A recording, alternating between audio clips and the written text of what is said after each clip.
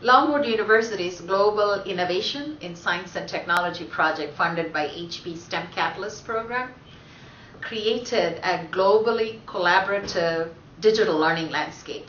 We worked with 3 schools in Virginia and a school in India and a school in Ghana. And we motivated the teachers to integrate inquiry-based and project-based learning in the STEM classrooms by creating projects, digital stories, and games using 3 software applications, Scratch, Alice, and Kodu. Of the project, we provided each teacher in Virginia with 3 HP mini notebooks and virtual desktop lab, which is a multi-seat desktop lab for each school.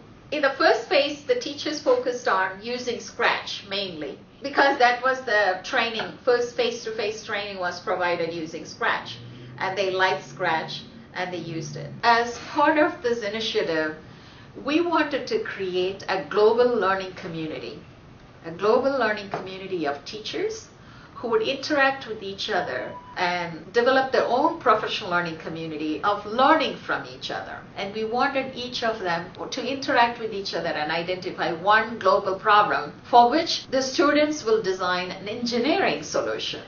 And what was your global problem? What we did was world hunger. And what was your design engineer solution?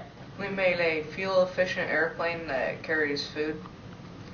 Our plane has 4 different ways of fuel. It has solar panels on the wings and top of the plane's body. It has anti-gravitational airflow so it can glide to its destination safely. It has backup solar tanks and backup fuel tanks. It has manual and voice controls in the cockpit. It's made of a strong yet light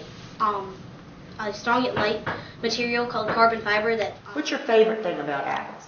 My favorite thing is that you can basically make the characters develop into it's kind of like Scratch. You develop a story, which is what I like about it, but it's even better than Scratch due to it being in 3D. One of the resources we gave was the HP Science Kit. And how did you all use this to introduce STEM concepts to the children? Well, we collaboratively between the science class and the math class used the temperature probe hooked to the graphing calculator, and I used the Virginia science SOLs of weather, and using the metric system to read Celsius instead of Fahrenheit.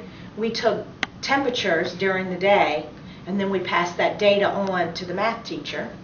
And then I had the students take the information and plot it actually on paper. So they took the information from the graphing calculator and then put it down on a piece of paper.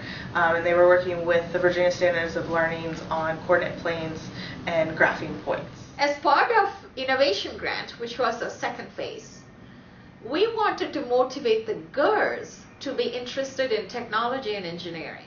So how do we motivate them? So we found out the girls are always interested in fashion design. I'm going to plug it in. Would you go ahead and click upload? Yeah. Alright. Awesome. Alright. Now we just have to hook up the battery source. Do you want to go ahead and hook that up and we'll see if this thing works. It's positive, right? Yes, ma'am.